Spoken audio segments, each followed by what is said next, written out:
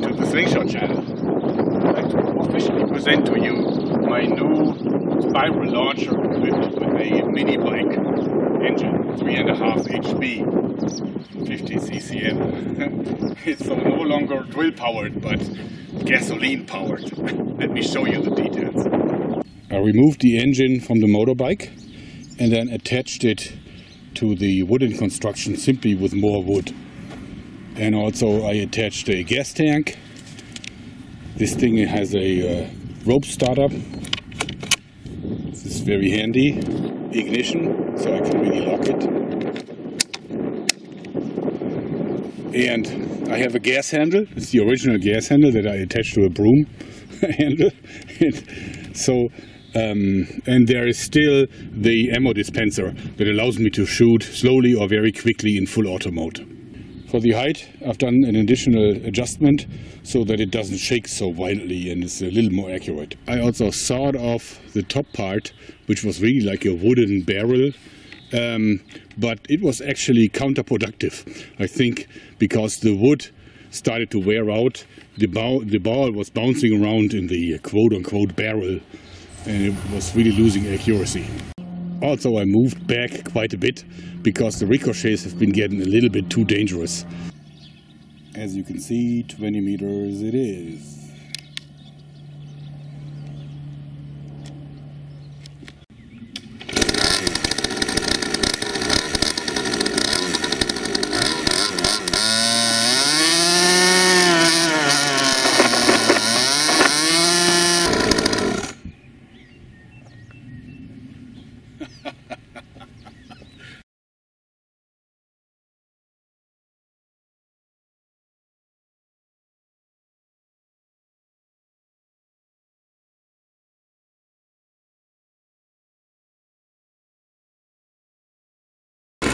Okay, some more.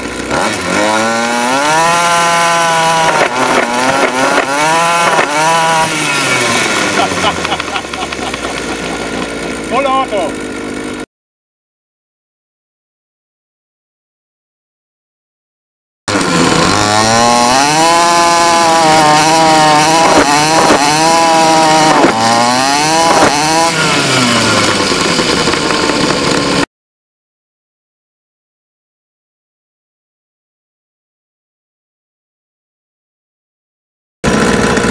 Again, this works really easily. Simply load the magazine, rev up the engine,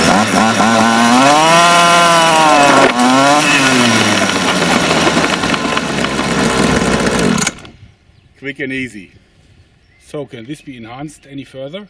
Well, I think I can attach like a non-barrel guiding system to make it a little more accurate. I think in terms of power I reached the maximum that's possible with just wood. If you look at the slow-mos, you can already see how much the wood bends when the ball is squeezed through. So I think really the next step with a stronger engine needs to be made out of metal, preferably steel. Do you want to win a Rambo slingshot, complete with a band set and a little bit of ammo? It's easy, just come to the forum and tell me what you want me to shoot at with this thing. Just leave a comment at the thread posted in the text description below, and then you're in. Drawing is Easter Monday. Good luck! So, I hope you liked this because